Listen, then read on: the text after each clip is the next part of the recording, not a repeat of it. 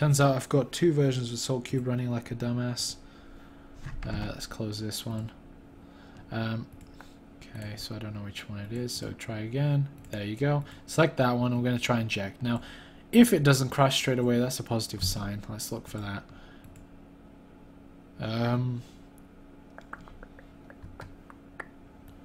Interesting.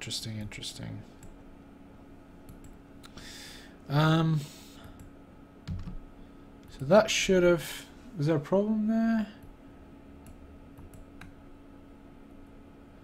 Load library failed. So it failed to inject the DLL. Now that could be a range of things, usually right at the beginning of the hack. So I'm going to check. Sorry, it's not there. It's on this one. So I'm just going to check the beginning of my code. That could have been anything that was screwed up there. So bool WinAPI DLL main. Open that instance DLL dword fdw reason. Void up here reserved. Switch fdw reason. If it attaches, run the initiate hooks. Create the thread, break, and the case. Yeah, I don't see anything wrong with that really. Overwrite values, create thread, overwrite values, thread start routine. So I'm just going to bring this up to there just so I can see it better. No. So just going to check this one. Overwrite value seems absolutely fine. So for some reason it failed to attach that, which is really strange. So loop forever. That's fine. DLL main. Let's move up to initiate hook. See if there's anything wrong with that. Find pattern. Here are the patterns. Should inject fine. So I'm just gonna. So here I'm going to do a quick test to see. I'm just copying over something which should tell us if we injected properly or not. So all that's going to say is copy that if you'd like, if you're having problems, but odds are we'll have the same problem, and should be able to fix it. So I've done it again. Look on the folder again, mid function hook YouTube, close that, RemoteDll 32, run it again, attach into AC client.exe, attempt to inject. That's a good start. Yeah, so looking at it now, attached successfully, that's good. It fucking fails for some reason. That's interesting. So we have something failing, which is majorgainers.com. Not cool at all. So we have to try and figure out what the fuck have we done wrong. So that's not the problem. So run that, initiate hooks. We may have done something wrong here that's perhaps crashing it or so. So I'm just going to compare them quickly.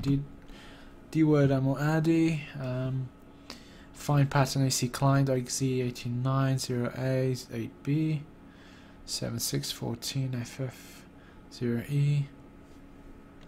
Okay, so after having a look, guys, the problem is actually something quite simple. I went here to get module info, and one of the things I've noticed was this. I've forgotten to do the method call earlier. It's quite unfortunate actually, because I'm sure a lot of you guys that were using Visual Studio 2010 or earlier, it would have come up as an error, but it still let me compile for some reason, which is incredibly stupid. So one thing I've noticed about 2012 version is it's very forgiving, which is a bad thing. But anyways, compile it again, please. I'm going to compile mine, so I'm having a bit of trouble doing that because I've got the game running again. So other than that, it does seem fine. I had this debug message here just to help me, but use one. I'm sure you guys should use one as well if you need to. So rebuild it. You should have the files again in this folder, which should be fine. Let's get the DLL and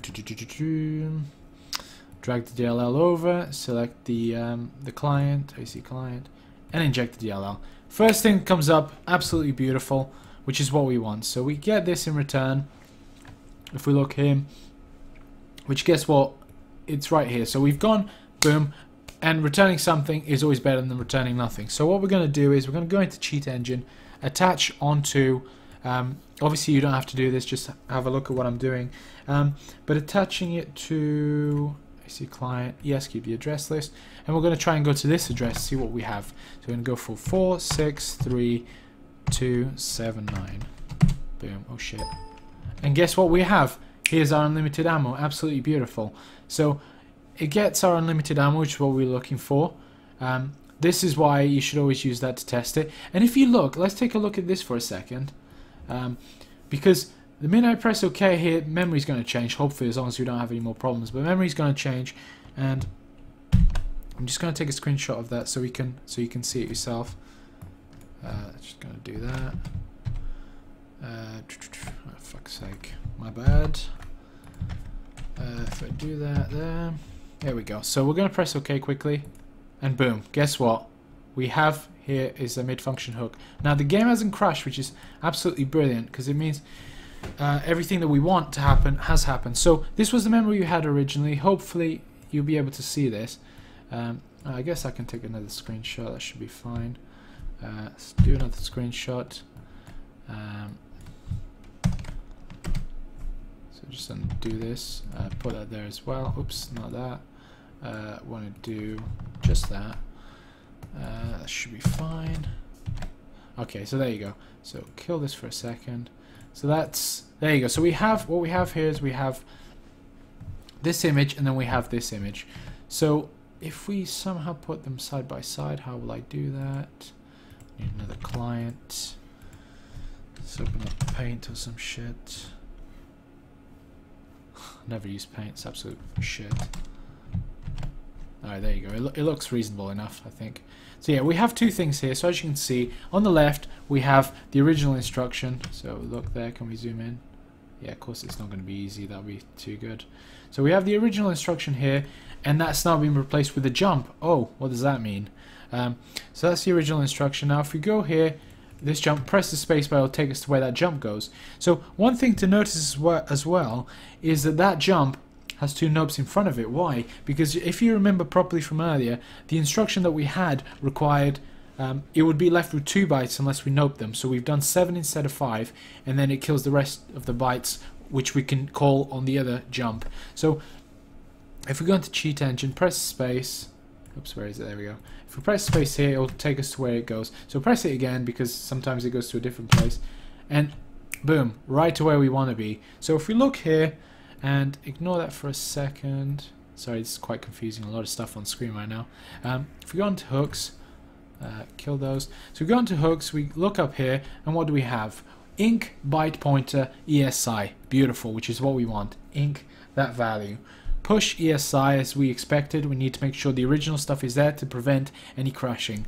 And we then have ASM move EDI, which is also another original instruction. And finally we have the jump, which guess what, brings us right back to where the instruction after the ones we wanted to. So we press space, guess where we went? Boom, right after the 2 nopes. Beautiful. Mid-function hook. So as you can see, our DLL is there. We've injected it and we've called it. Good stuff. And that's really how we've done it, and that's good stuff. For our y-axis, what we've done is the exact same thing. There's no point going over it, except we've put this bit of code here that gives us what ESI is worth, and hopefully that has worked. So we're going to test that out now. So we can, first thing, take a shot. It works. Now if we press the spacebar and it crashes, that means we've got something wrong. It's not applying the code, because I remember commenting out the create thread to test. So we're going to have to test that separately. So create thread, did I comment it out? Oh sorry, that's my old version. We want this one. So if we go up there, I'm going to comment this out for a second. Boom, create thread. So feel free to use this and find out what's on FlyAddy as well. So I'm just gonna close this, rebuild, so I can close retarded paint in now. And now I'm going to close that, open up AC Client again, and just show you the final version of this. Hopefully it will work, otherwise we'll have to fix that as well. It's fine, come on. Just going to rebuild the solution. Remember to always rebuild it once you've made any changes. RemoteDll, drag and drop down to there. AC Client, and inject. Good, so successfully injected. There you go, that's what we needed really. So as you can see, holding spacebar will make me fly. Holding control will bring me down into hell. As you can see, that's it pretty much complete. Here you have some flying and reversed ammo, all using just what's it called? Function hook, which we've used to modify the game's assembly. So I assume that pretty much covers everything. Like I said, this method is quite good, and you should definitely really try and explore and try and find out as much as you can about it. This is pretty much a couple of different examples of it. You should definitely download the full solution, see all the comments there if you don't understand anything. I've gone into quite a bit of detail with those. I think that covers everything. Learning assembly generally takes quite a bit of time, so if you don't know anything about assembly, check out our forums. Just go to guidedhacking.com and search for assembly on the search bar, and you'll see there's a couple of threads with really good information there. As I said earlier, we're making quite a few changes on the forum, so if you're not around there, make sure you get in there because there's a lot of new stuff. As usual, there are quite a few tutorials coming up, but I just need to give myself a bit more time on the side. So as you know, I've been trying to do these on the little amount of spare time that I have, to be honest. Yeah, I hope you guys enjoyed the tutorial. This one is a bit of a... I tried to take my time with this one because it was a bit of a difficult one, and I think a very, very useful one if you use it well. If you enjoy this, please leave a like. And that is it for me, guys. Keep on hacking, and I'll see you